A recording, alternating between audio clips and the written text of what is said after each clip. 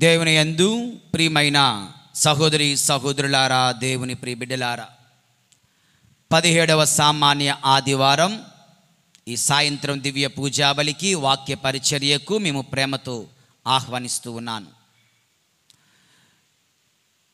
పరిచయ మాటల్లో చెప్పినట్లుగా ఈనాటి మొదటి ధ్యానాంశము, ఉదయపు ధ్యానాంశములో మొదటి పఠనాన్ని, సువిశేష పఠనాన్ని సుదీర్ఘంగా ధ్యానించాం. మరి సాయంత్రం దివ్య పూజాబలిలో రెండవ పఠనాన్ని, అందులో ఒక వాక్యాన్ని మనము ధ్యానించబోతూ ఉన్నాం. అది పౌలు రోమీయులకు రాసినటువంటి లేఖ 8వ అధ్యాయము 28వ వచనం. అందరూ నా తర్వాత చెప్పండి. బహుశా ఇది కంఠస్థం నేర్చుకొని మీరందరూ ఇంటికి వెళ్ళాలన్నది నా కోరిక. అందరూ నా తర్వాత చెప్పండి. దేవునిని ప్రేమించు వారికి అనగా ఆయన ఉద్దేశానుసారము పిలవబడిన వారికి అన్నియు మంచికే సమకూరునట్లు దేవుడు చేయునని మనకు తెలియను.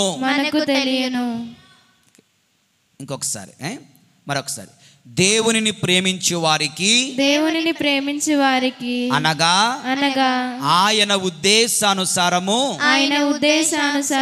పిలువబడిన వారికి అన్నియు మంచికే సమకూరునట్లు దేవుడు చేయునని మనకు తెలియను. దేవుని యందు ప్రియులారా, all things work for good for those who love God. సింపుల్గా చెప్పాలంటే, మరొక సింపుల్ వర్డ్స్లో చెప్పాలంటే, ఏమి జరిగినా అంతా మన మంచికే. ఓకే, ఏమి జరిగినా అంతా మన మంచికే. ఇంకా సింపుల్ వర్డ్స్లో చెప్పాలంటే, all is well, God is good. Okay, నేను ఆల్ ఈజ్ వెల్ అంటాను, మీరు గాడ్ ఈజ్ గుడ్ అన్నాను. చూద్దాం. All is well, God is good. గట్టిగా, all is well, God is good. All is well, God is good. God is good. All is well, God is good. All is well. ఈ వాక్యాన్ని ఇంకా simple వర్డ్స్లో చెప్పాలంటే, another simple words. Okay, Bible వాక్యాల ప్రకారం God is good all the time. Okay, మీరేం చెప్పాలి? All the time. God is good all the time. God is good all the time. God is good all the time. All the time. God is good all the time. God is good all the time. God is good. దేవుని యందు ప్రియులు, ఇది ఈనాటి మన ధ్యానాంశం. ఒక చిన్న ఉదాహరణతో ప్రారంభిస్తాను. యోధా మతములో ఒక సంఘటన, ఒక కథ చాలా ప్రాచుర్యంలో ఉండేదంట. రబ్బాయి అకీబా, బోధకుడు అకీబా అనే బోధకుడు ఊరు ఊరికి తిరుగుతూ, ప్రపంచమంతటా, దేశమంతటా తిరుగుతూ దేవుని వాక్యాన్ని బోధిస్తూ ఉండేవాడు. అతని దగ్గర మూడు వస్తువులు ఉండేవంట. ఒకటి డాంకీ, గాడిద, దాని మీద ఆయన ప్రయాణం చేసుకుంటూ వెళ్ళేవాడు. 2 ల్యాంప్, ఒక లైట్, దీపము, అందులో చదువుకునేవాడు. రాత్రులు కొంచెం వెలుగు తీసుకుంటూ చదువుకుంటూ ఉండేవాడు. 3వది ఒక రూస్టర్, ఒక కోడి పుంజు, ఉదయాన్నే నిద్ర లేపడానికి. ఇతని దగ్గర ఈ 3 ఉండేవి. గాడిదతో, ఈ కోడితో, ఆ చిన్న దీపముతో ఊరు ఊరికి వెళ్ళి దేవుని వాక్యాన్ని బోధిస్తూ తన జీవితాన్ని గడుపుతూ ఉండేవాడు. ఇతనికి ఒక గొప్ప నమ్మకం, దేవుడు ఏం చేసినా నా మంచికే చేస్తాడు, అంతా నా మంచికే. ఓకే, అంతా నా మంచికే. All that God does is done well అంటూ ఉండేవాడంట. అంతా నా మంచికే దేవుడు చేస్తాడు అని గట్టిగా నమ్మేవాడు. ఒక రోజున ఈ వస్తువులతో, లేదంటే గాడిదతో, ఆ యొక్క కోడితో, దీపంతో ఒక ఊరు వెళ్ళాడు. మీ ఊరిలో నేను దేవుని గురించి చెప్తాను అని. ఆ ఊరి వాళ్ళందరూ చాలా మొండివారు, కఠినాత్ములు.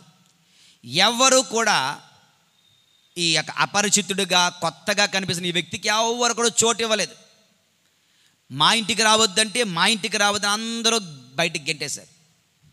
చేసేది లేక అంతా నా మంచికే, దేవుడు ఏం చేసినా నా మంచికే చేస్తాడు అనుకొని అక్కడి నుంచి కొంచెం దూరంగా ఉన్న ఒక అడవిలోనికి వెళ్ళిపోయాడు. అడవి దగ్గరలో ఒక చెట్టు కింద ఒక పొదలో ఆయన అక్కడ తన యొక్క రాత్రి గడుపుదామని సిద్ధపడ్డాడు. మరి సాయంత్రం అయింది, బాగా చీకటి పడింది. దీపం వెలిగించుకున్నాడు. ఆ దీపం వెలుగులో తను నిద్రించడానికి సిద్ధపడుతుంటే పెద్ద గాలివాన్ లాంటిది గాలి వేసింది, భయంకరమైన గాలి. సో ఆ గాలికి ఆ చిన్న దీపం ఆరిపోయింది. చీకటి అయినా సరే అంతా నా మంచికే, దేవుడు ఏం చేసినా నా మంచి కోసమే చేస్తారు అనుకొని ఆయన పడుకున్నాడు. ఇలా పడుకుంటున్నాడో లేదో ఒక నక్క వచ్చి కోడిని ఎత్తుకెళ్ళిపోయింది. బాధేస్తుంది కదా ఎంతకన్నా. అనుకున్నాడు కానీ ఇతని విశ్వాసం చాలా గొప్పది. నాకున్న దీపం ఆరిపోయింది, కోడిని నక్క వచ్చి ఎత్తుకెళ్ళిపోయింది, అయినా పర్వాలేదు, దేవుడు ఏం చేసినా నా మంచికే, దేవుడు నన్ను చేయి విడవడు, అంతా నా మంచికే అనుకుంటున్నాడు. ఇంతలో ఒక పులి ఎక్కడి నుంచో వచ్చి ఆ యొక్క గాడిదను మెడ పట్టుకొని ఈడ్చుకుంటూ లాక్కొని వెళ్ళిపోయింది. ఒక్కడే మిగిలిపోయాడు. ఆ చెట్టు పొదలో ఉండి అంతా నా మంచికే. Okay, all that God does is done well. దేవుడు ఏం చేసినా కరెక్ట్గా చేస్తాడు, నా మంచికే చేస్తాడు, నేను నమ్ముతున్నాను అని పడుకుని పోయాడు. ఉదయం లేచాడు, ఏమీ లేవు, ఒంటరివాడు అయిపోయాడు కదా. ఒంటరిగా మరలా ఆ గ్రామం గుండా వెళ్ళాలి కదా, గ్రామంలోనికి వెళ్ళాడు. ఆ గ్రామానికి వెళ్తే దేవుని యందు ప్రియులారా, అక్కడ చూస్తే ఆ గ్రామం అంతా కూడా సర్వనాశనం చేయబడింది.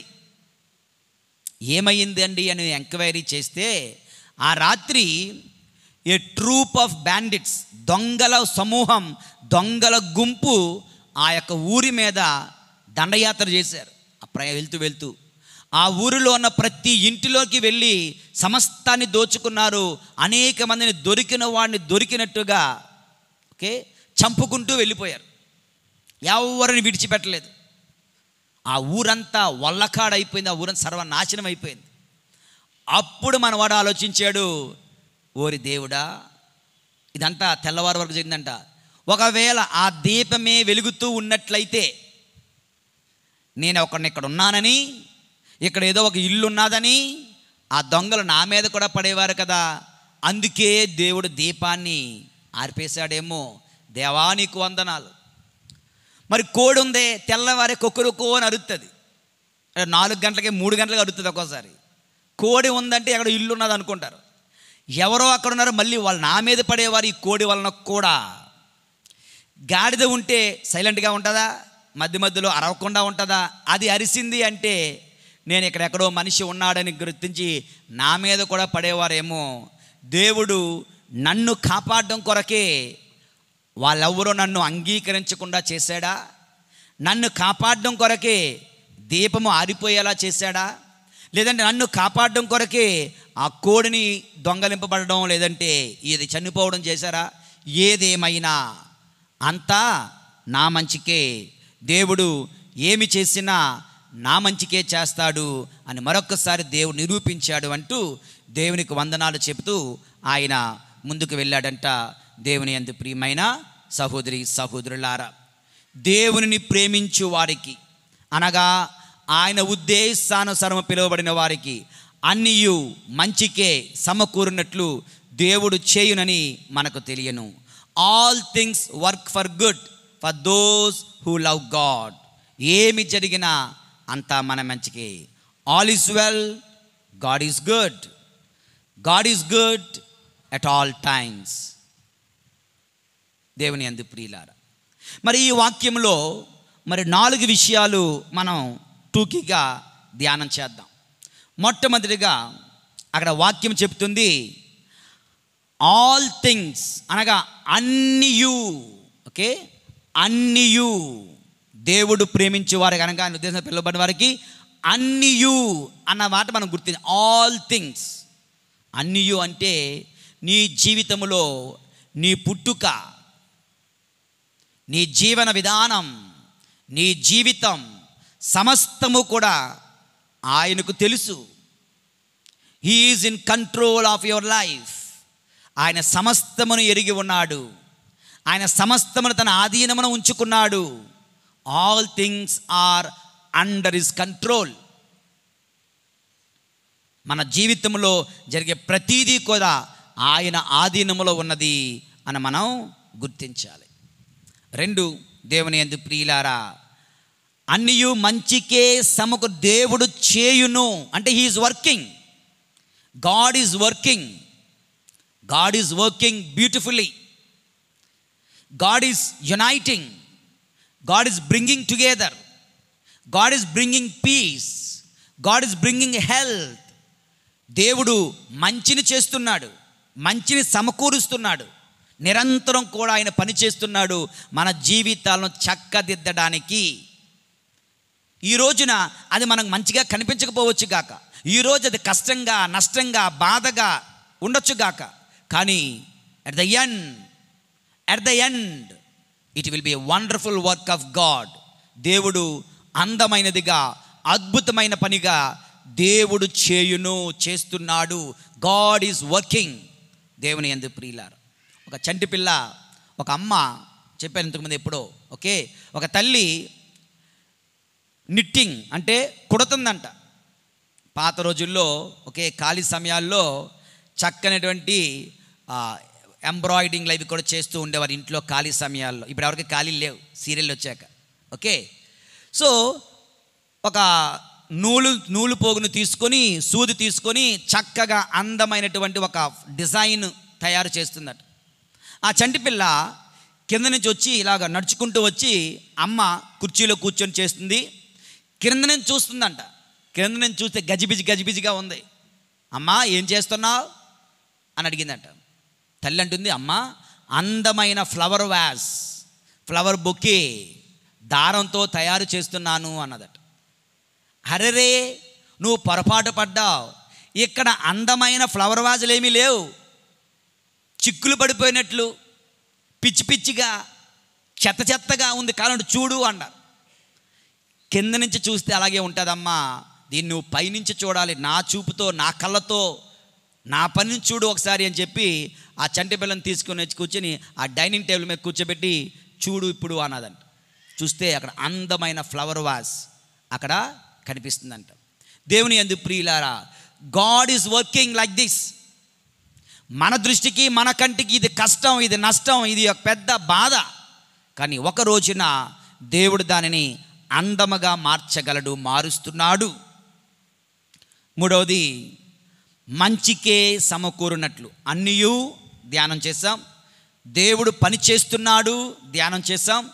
మంచికే సమకూరునట్లు, everything for good, not for hour harm. ఇర్మియా గ్రంథములో మనం చూస్తున్నాం, ఇదిగో నేను నీ మంచి కొరకే కానీ, మీ క్షేమము కొరకే కానీ మీ వినాశనము కొరకు కాదు, నేను బంగారు ప్రణాళికను కలిగి ఉన్నాను. నేను నీ నిమిత్తము బంగారు ప్రణాళికలను మీ క్షేమము కొరకు కలిగి ఉన్నాను, మీ వినాశనము కొరకు కాదు అన్నట్లుగా ఈరోజు one single day, one single event we should not count. ఈరోజు నాకు నష్టం వచ్చింది, ఈరోజు నాకు కష్టం వచ్చింది, ఈరోజు నాకు రోగం వచ్చింది, ఈరోజు నాకు బాధ కలిగింది, దేవుడు ఎక్కడున్నాడు, దేవుడు ఏం చేస్తున్నాడు, దేవుడు చూస్తున్నాడా అని చెప్పడానికి లేదు. You have to see series of life events. ఒక్క ఈవెంట్ని బట్టి మంచి చేయటం లేదు దేవుడు అని చెప్పలేం. In totality of life, in totality of life we need to see how beautifully God makes hour lifes. అంత మంచికే ఎన్ని కష్ట నష్టాల ద్వారా కూడా దేవుడు మంచిని చేస్తున్నాడు. ఆ యొక్క రబ్బాయి అకీబా అనువాడు, ఆ యొక్క బోధకుడు, నా దీపం పోయింది దేవుడు ఎక్కడ అనలేదు, నా కోడి పోయింది అని బాధపడలేదు, నా గాడిద పోయింది అని ఏడుస్తూ కూర్చోలేదు, నన్నెవరు ఈ ఊరిలో వాళ్ళు పిలవలేదు అని ఏడుస్తూ కూర్చోలేదు. ఈ 4 అంశాల ద్వారానే అతని ప్రాణం నిలబడింది. దేవుని యందు ప్రియులారా, ఒక్కరోజు సంఘటన, ఒక్కరోజు, ఒక వారం సంఘటన, ఒక నెల సంఘటన బట్టి దేవుడు నాకు మంచి చేయడం లేదు అని చెప్పడానికి లేదు. దేవుని యందు ప్రియమైనటువంటి సహోదరి సహోదరులారా, ఈ 3 విషయాలు, ఆల్ థింగ్స్, అన్నియును, వర్కింగ్, దేవుడు పని చేస్తున్నాడు, ఫర్ గుడ్, మంచికే సమకూర్చి దేవుడు చేస్తున్నాడు. ఈ 3 కూడా నెరవేరాలంటే 4వది ఒక కండిషన్. ఏంటో తెలుసా? దోస్ హూ లవ్ గాడ్, దేవునిని ప్రేమించే వారికి మాత్రమే ఈ offer. This offer is not for everybody. ఈ ఆఫర్ ఎవరికండి అంటే, ఎవరెవరైతే with all their heart, with all their mind, with all there strength and soul love God, దేవునిని పూర్ణ హృదయముతో, పూర్ణ మనస్సుతో, పూర్ణ శక్తితో ప్రేమిస్తారో వారికి మాత్రమే ఇవి జరుగుతాయి. దేవుని యందు ప్రియులారా, ఏమి జరుగుతాయి? నీ జీవితంలో ఎన్ని కష్టాలు, నష్టాలు, రోగాలు, బాధలు, అపజయాలు, అవమానాలు ఎదురైనా, from all that God can bring wonderful life, beautiful life. దేవుని యందు ప్రియులారా, నువ్వు దేవుని ప్రేమించకపోతే నిన్ను ఎలా కాపాడతాడు? How can he care for you? నువ్వు దేవునికి నీ వీపును చూపిస్తే, if U turn against him, how can he love you and care for you? నువ్వు దేవుని నిర్లక్ష్యం చేస్తే, పట్టించుకోకపోతే, he cannot save you, he cannot care for you. దేవుని యందు ప్రియులారా, is not going to force on us his love. అతని ప్రేమను మన మీద రుద్దడం లేదు. నువ్వు నన్ను ప్రేమించి తీరాలి అని మనల్ని బలవంతం చేయడం లేదు. అలాగైతే we become robots, we become slaves, we have no choice, we have no option. దేవుని యందు ప్రియులారా, తెలుగు ప్రసంగం కదా ఇది, తెలుగు ప్రసంగం, రైట్. దేవుని యందు ప్రియులారా, మనకు వేరే దారి లేదు.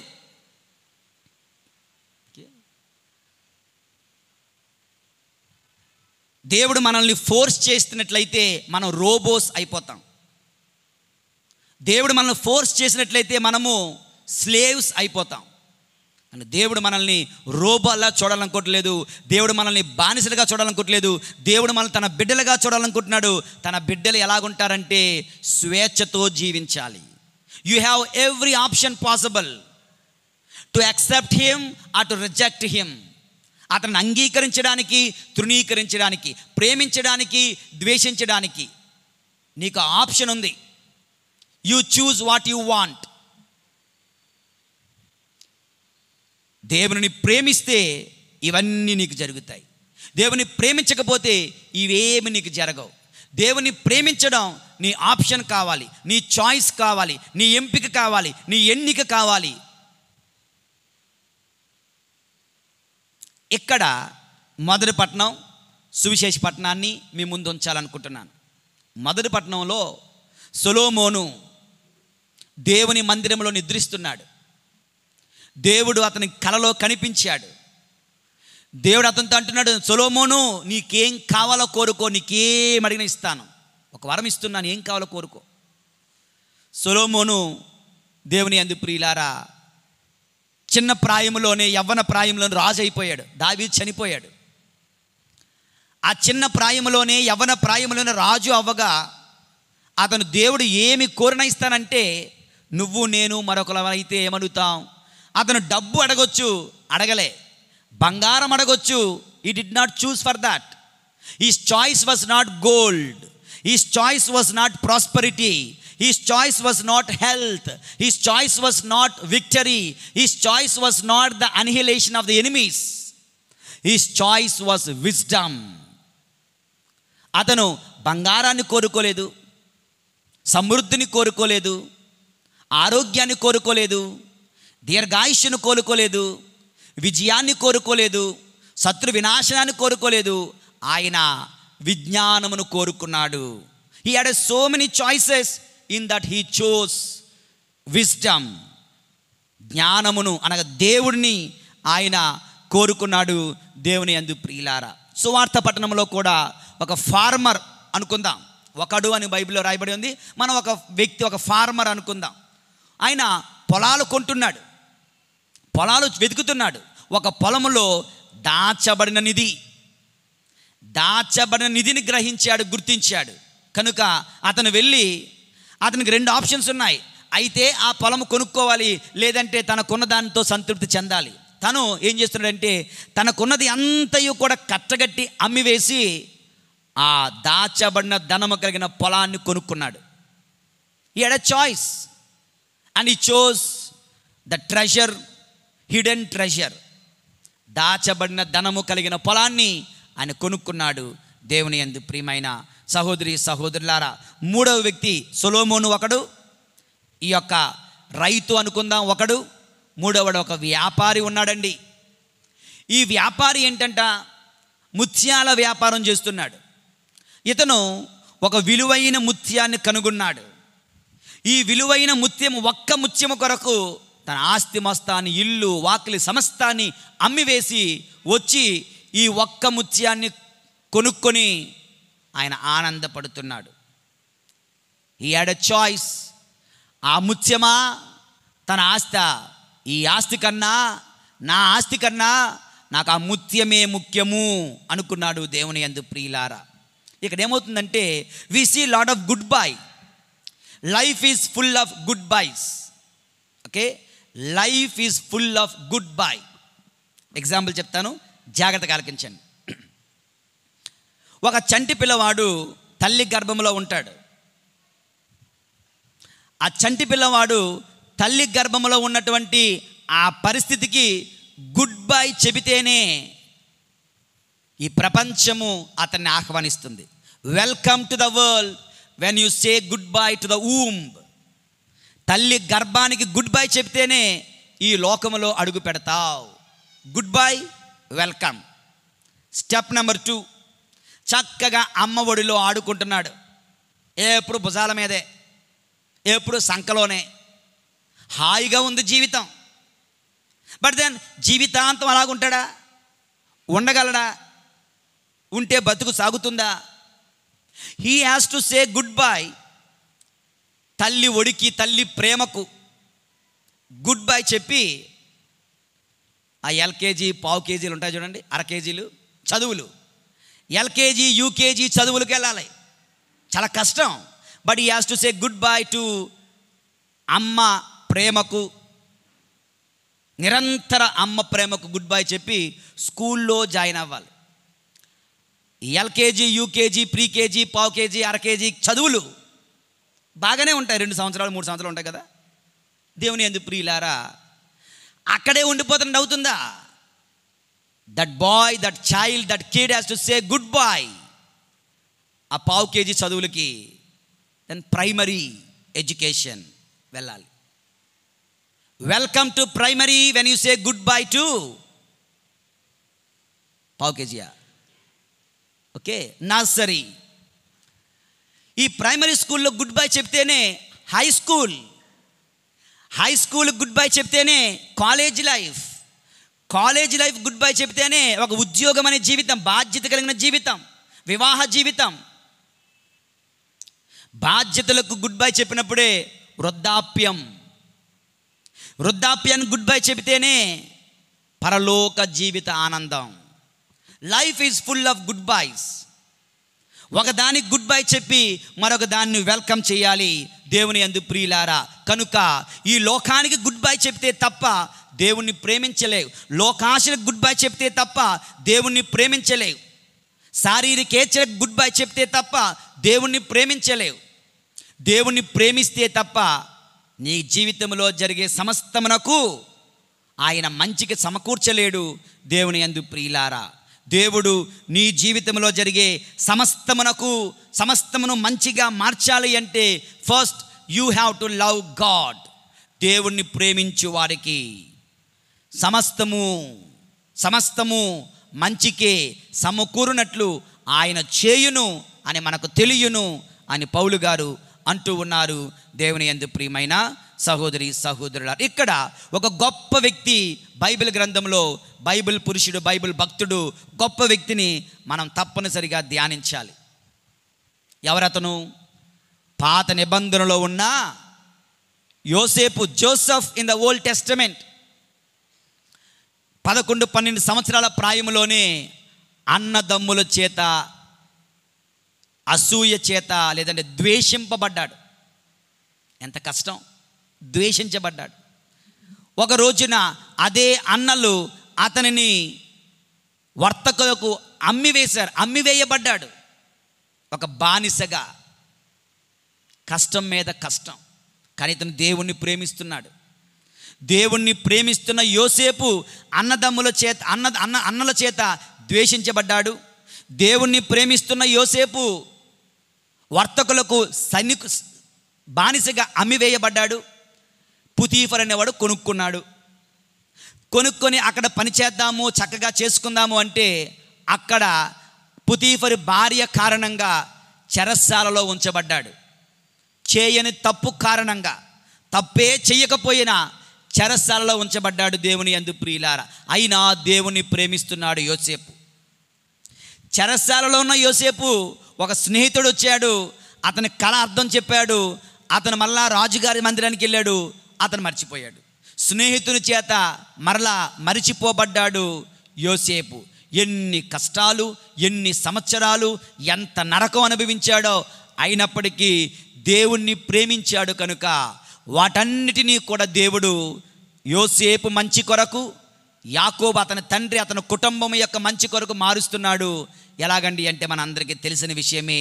రాజుగారి కళ రావడం, ఆ కళ అర్థం చెప్పడం, ఇదిగో 7 సంవత్సరాలు కరువు వస్తుందని చెప్పడం, 7 సంవత్సరాలు సమృద్ధి వస్తుందని చెప్పడం, సమృద్ధిలో అదంతా ధాన్యాన్ని దాయడం, కరువులో దాన్ని పంచడం. ఈ విధముగా యాకోబుని, అతని కుమారులను, యోసేపు అన్నలను తమ్ములను ఆయన కాపాడుకోగలిగాడు. దేవుని యందు ప్రియులారా, యోసేపు జీవితంలో హౌ మెనీ టర్నింగ్ పాయింట్స్! యోసేపు జీవితంలో ఎన్ని కీడులు జరిగాయి. అయినా అతను దేవుని ప్రేమించాడు కనుక అదంతయు కూడా అతని మంచికే సమకూరబడింది.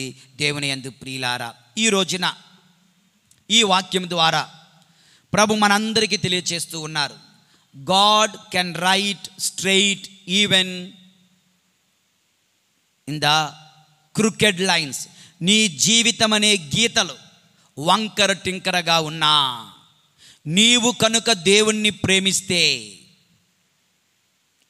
నీవు కనుక దేవుణ్ణి మనస్ఫూర్తిగా ప్రేమిస్తే, నీ జీవితంలో ఏమి జరిగినా నువ్వు దేవునికి అర్పించుకుంటూ ముందుకు వెళ్తుంటే, he can turn anything and everything into a wonderful blessing. దేనినైనా నీ మంచి కొరకు ఆయన మార్చగలడు. దేవుని యందు ప్రియులారా, దేనినైనా నీ మంచి కొరకు, నీ మేలు కొరకు ఆయన మార్చగలడు. కనుక ఏం చేద్దాం? Let us begin to love God with all our hearts. హృదయపూర్వకముగా దేవునిని ప్రేమించండి. నీ జీవితంలో జరిగే ప్రతి కష్టము, ప్రతి నష్టమును దేవునికి అర్పించండి. ప్రభువా, ఇదిగో వాక్యములో ఇది గొప్ప వాగ్దానం. ఇది మన అందరం ఇంటిలో రాసి పెట్టుకోవాలి. ఇది మనం కంఠస్థం చేయాలి. రోజు ఈ వాక్యాన్ని మనం జపములాగా జపించాలి. తప్పనిసరిగా ఈ వాగ్దానం మన జీవితాల్లో నెరవేరుతుంది. ప్రభువా, నా జీవితంలో జరుగుతున్న కష్టాలను నీకు అర్పిస్తున్నాను. Turn them into blessings. నా జీవితంలో నష్టాలను నీకు అర్పిస్తున్నాను. మార్చుము దేవా, వాటిని లాభములుగా, వాటిని దీవెనలుగా, వాటిని జీవముగా, వాటిని ఆశీర్వాదముగా అని మనం ప్రార్థిస్తూ, దేవుని యందు ప్రియులారా, ప్రభుని యందు విశ్వాసము కలిగి ప్రభుని ప్రేమిస్తూ మనం ముందుకు కొనసాగాలి అంటూ ఈనాటి వాక్యము మనలను కోరుతుంది. ప్రభు మనల్ని దీవింతురుగాక. పితా, పుత్ర, పరిశుద్ధాత్మ నామమున ఆమేన్.